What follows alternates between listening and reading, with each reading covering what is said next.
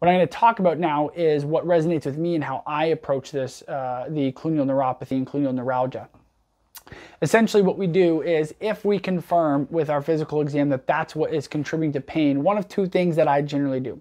The first is perineural injection therapy. This is subcutaneous injections, usually of just 5% dextrose that we buffer with a base in order so that it's not acidic. And we do these subcutaneous injections along the distribution of the nerve.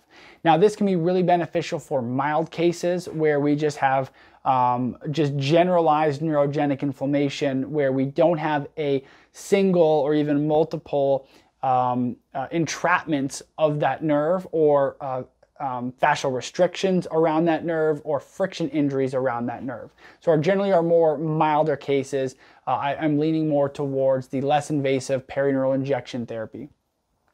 When we start thinking that, okay, you know, I think there's actually an entrapment here, right? We have a fascial adhesion, or the neurogenic inflammation is so bad that the nerve has swollen a little bit, and so the canal that the nerve generally passes through is now tighter because that nerve has swollen.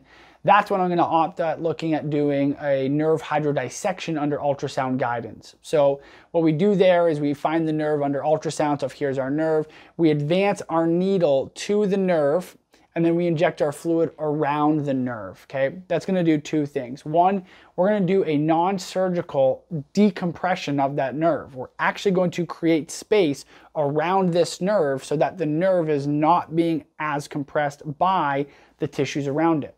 And two, depending on which solution we use, we're actually going to create some healing and calm down some of that inflammation in the nerve. Things like 5% dextrose can be beneficial for that. PRP or other platelet products such as platelet poor plasma or platelet lysate can be really beneficial like that. In some of our more extreme cases, we can look at doing allogeneic growth factors such as placental matrix product, or even autologous stem cell therapy from bone marrow or adipose tissue.